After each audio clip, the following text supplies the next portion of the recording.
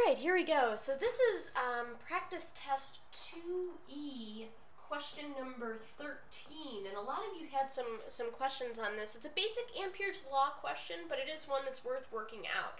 So in this problem, we had a wire that looked something like this. They gave us the cross-sectional radius of the wire, so in this case it was 2.5 millimeters, and they gave us the total current, which is uniformly distributed throughout this entire wire. They gave us that I, in this case, is 33 amps.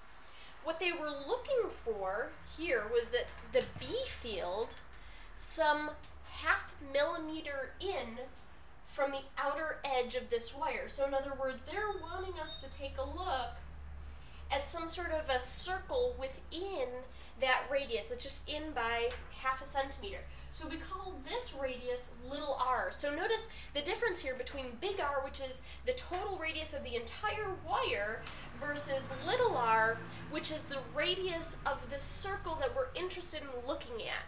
So now we can use Amperes Law. So let's do that.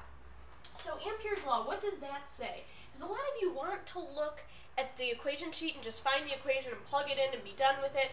And yes, there are a lot of specific examples on the equation sheet that you can use to do that with a lot of different problems, but this isn't one of them. This is very specific to kind of a situation that we're looking at.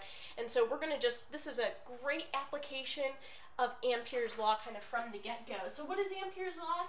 Amperes Law is B dot dl is equal to mu naught I enclosed. So that enclosed, even though I wrote it really small to fit it on this board, is actually super important. So they don't want the entire current, they want just the current enclosed by that blue circle.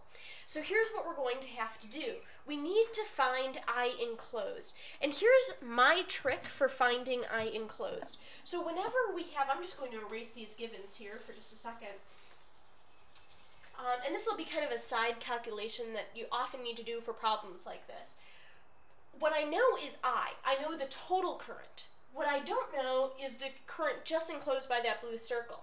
But what I can say for sure is that I enclosed is over the total current I is going to be the same as the ratio of that smaller inner circle to that total circle.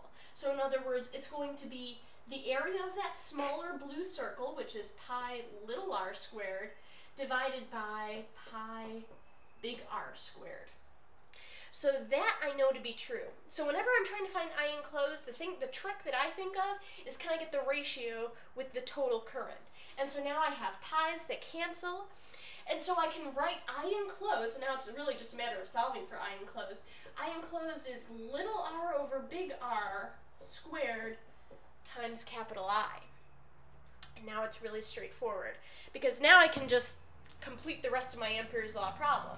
Well, if I integrate B over dl, remember L here, we're talking about length, so they're asking for the length or the circumference of that inner blue circle there. So this is going to be B times the circumference, which is 2 pi little r, and that equals, I need to make a little bit of room here, sorry about that, and that's going to equal mu naught times I enclosed, which is little r over big R squared times I.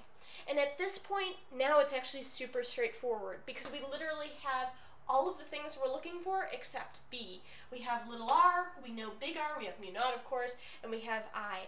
So the trick with this problem is really figuring out what that I enclosed is, and then the rest of it's easy. Good luck!